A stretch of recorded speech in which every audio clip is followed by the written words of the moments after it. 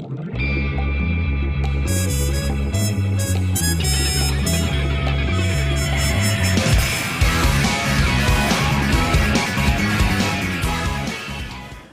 this is ArcGunner from The Punk Effect and MorePower.com. I am here with David Young from Nintendo of America. Hello. Nintendo of America. That's right. You are here at Toy Fair 2014 for the first time in God knows how many years. What is so important that you guys felt the need to come out here for us this year?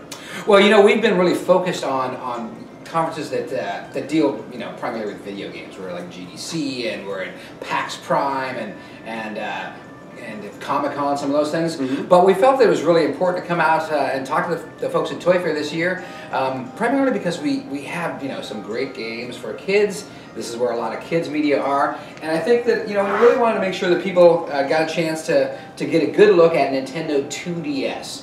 This is the latest entry into the Nintendo 3DS family of systems.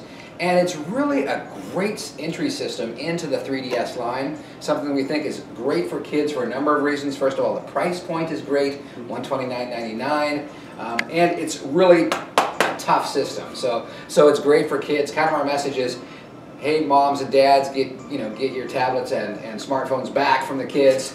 Give them one of these, and you can't go wrong. I can see that, especially with $500 like iPads. Oof. Right.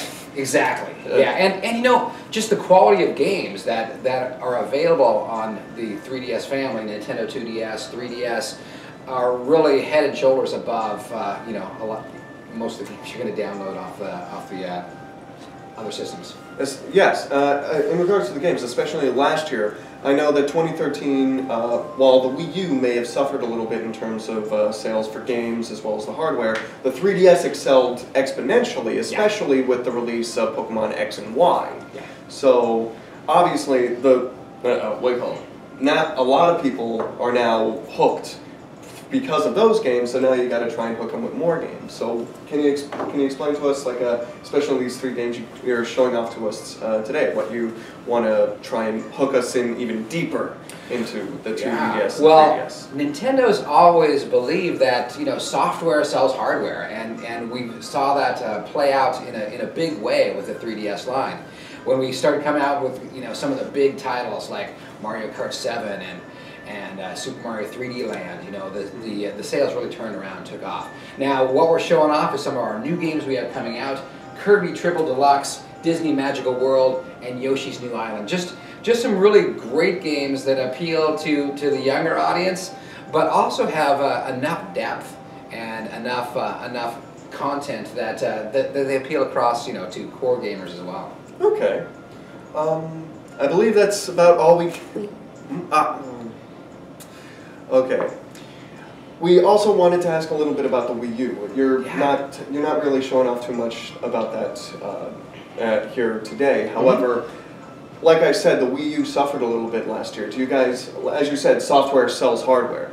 So the question is, do you guys have any plans in regards to, like, the big games to be coming out? Because especially for the Wii, the original Wii, a lot of people waited for, like, Twilight Princess. That was like the big game for a lot of people to buy the Wii. Super Smash Bros. Brawl, that was the big game for that. While we all already know about Super Smash Bros. Wii U, and everyone's clamoring towards that as for the Wii U as well as for the 3DS, because it's Super Smash Bros. 3DS as well. Are there any other big titles you guys are looking to include for the Wii U? Oh, absolutely. You know, there's some great things coming out. Certainly, there's some amazing things out for Wii U already. So if you're waiting to get in, you know, waiting to get into the game, there's no reason to wait, because, you know, Pikmin 3 I've been playing. It's an awesome game. Super Mario 3D World, also an incredible game. The Legend of Zelda, the Wind Waker HD. So there's a lot of stuff out right now, but yeah, we have more things on the horizon.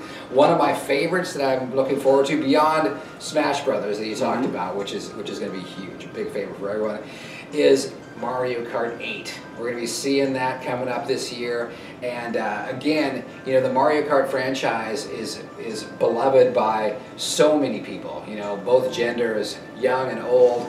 This time you're going to be able to really take it to a new level. You know, you're going to be able to drive upside down and up walls and through different environments. So we're really kicking it out this year, and there's some great things to show on Wii U.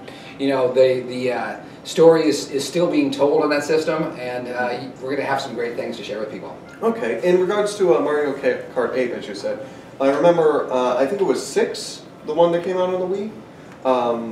Don't quote me on that. Yeah, it was called Mario Kart Wii, but it would have been the 6th iteration. Yeah. Okay, there you go.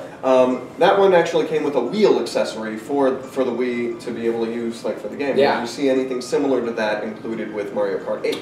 Well, nothing that we're announcing here today, but the one thing that we did show when we unveiled it at E3 was there was a possibility to motion control using the Wii U gamepad. So that was something that was in the early version of the game.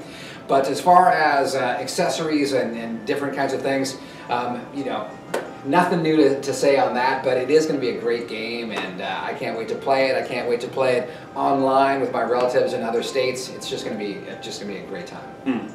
I've got one more question. This is more of on a personal note for me. Sure. Because as you said, software sells hardware. I can outright tell you that there were 2 games that made me go out and just like immediately buy a 3DS, and that was Kingdom Hearts 3D as well as Pokemon X and Y. Great.